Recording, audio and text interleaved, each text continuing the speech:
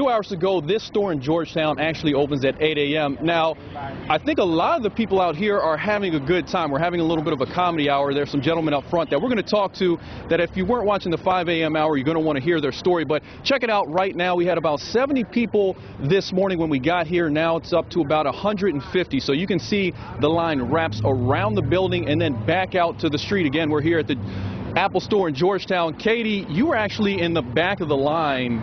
Is that going to affect you at all? I don't think so. I think everyone's getting the same product. I wasn't willing to get up any earlier than 5 a.m. or get here any earlier than 5.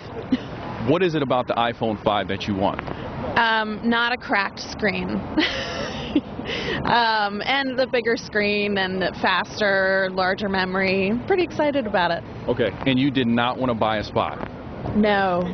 No. Okay. Now, some of you at home are probably wondering, buying a spot, what does that mean? Well, earlier this morning, there were some gentlemen at the top of the line, and we'll quickly walk up here and talk to them. You can see how many people are out here with lawn chairs and sleeping bags. They even have some food. Z-Burger was nice enough to come, and they dropped off some burgers. A lot of people going to Starbucks. So people making quite the afternoon, evening, and morning of it. And guys, take a look right here.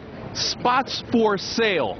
We visited this in the 5 a.m., but we had to touch on it again in the 6. These gentlemen are out here selling spots